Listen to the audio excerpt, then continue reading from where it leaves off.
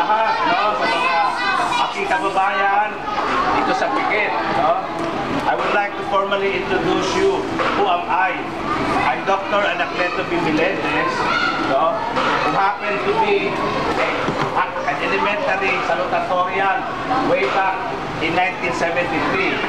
I had my last speech here, graduation of March 1988, to talk about the experience as a student. No, para sa inyo no? Dali po nag-graduate ng elementary, 1973. Dugay kayo sa 1973. Anyway, I would like to first acknowledge and give thanks to the volunteers, no? Of course, I would like to thank first my host, Jongjong Raagas, and of course, his friends here, visiting happiness, pakilala ko yung nurse. What's your name, ma'am?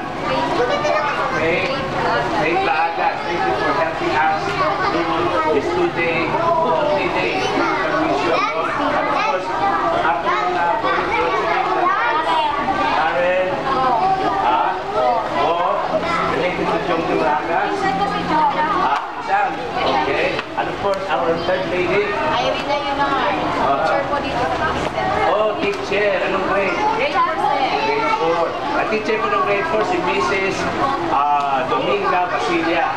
1971. Our last lady volunteer.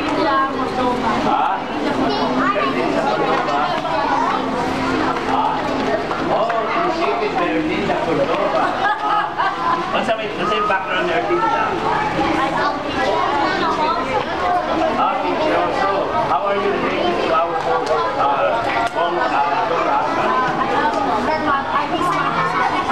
Oh, okay. You're like an aunt, okay, so our children, what are the ages? Say that sa mga bata, kasi pinakabata karon dire.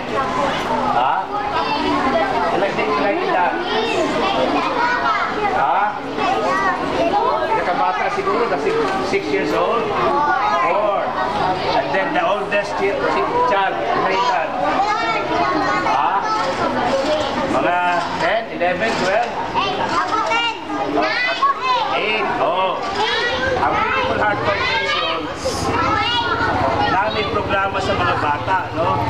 Ang tawag namin sa grupo sa mga bata, ang Batang Usmos Movement. No? So, I am the president and founder of the Beautiful Heart Foundation that I established Davao City last December 19, 2005. So, medyo isa lang na, no? Sa grade 1 na. Heart Foundation. Going grade 2. February 14, 2009, I organized ang Batang Usmos Movement. So, kasi programa sa mga bata, of course, number 1, they're going to give free medical services to the children, no? In the form of medical outreach program. So, ang masakit ng bata, Tagato, Tagba. In other areas, mga mundos na bata kinapakaon ng lugaw. In fact, I am running a library here. I call it Cristiano Islam Peace Library. Beneficiaries of this library are those children, who have no access to quality books. This book actually accounted for all the way. And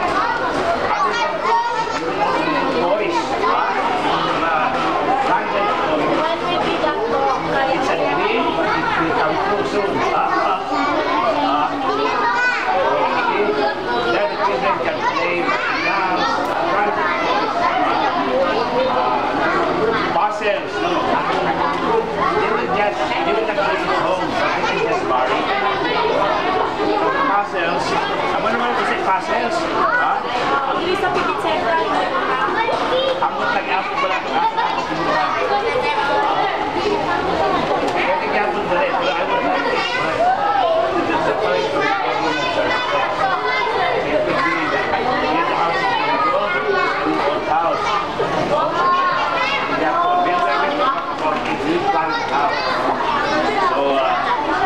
The library boy will have his own computer.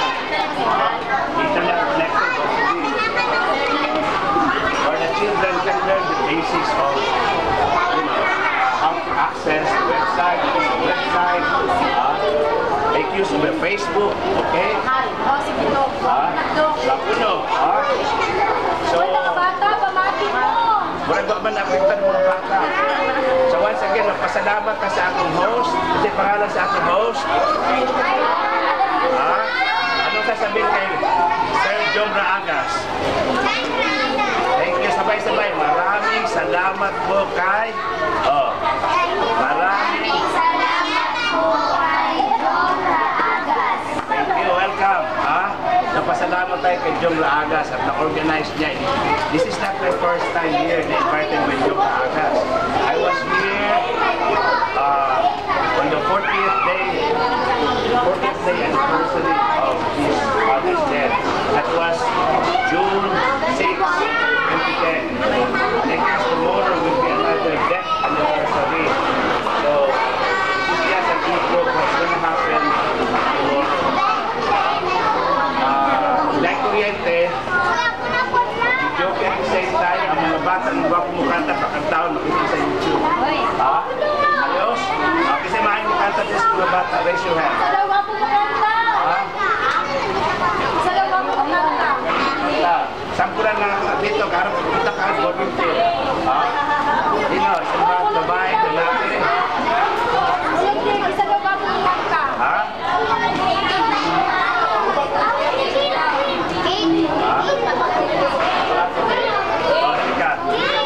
Ay, naku, hiya-hiya. Kasi ako, walang hiya talaga ako mag-pizza. Kung hiya-hiya ako, hindi ako mag-pizza. Ano, sino? Sampo lang para mag-pizza. Ito ako, may kuryente na.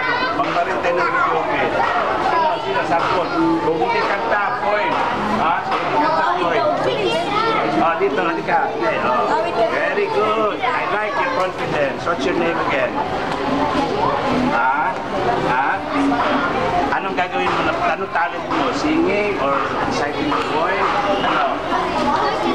Singing. O sample, palakpakan. Sige. Singing.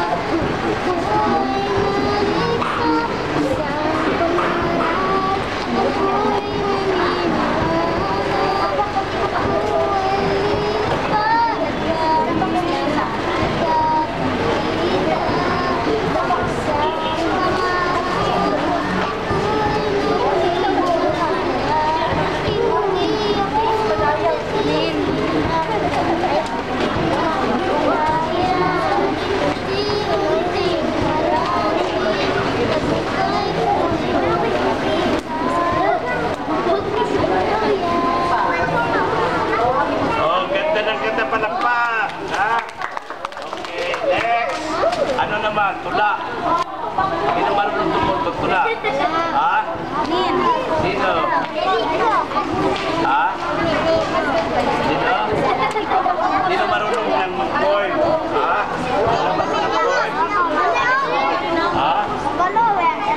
Lalaki naman ngayon, lalaki. Ikaw.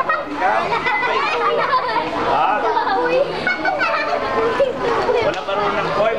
Bababawin tayo kay Marman. Wala marunong ng coin.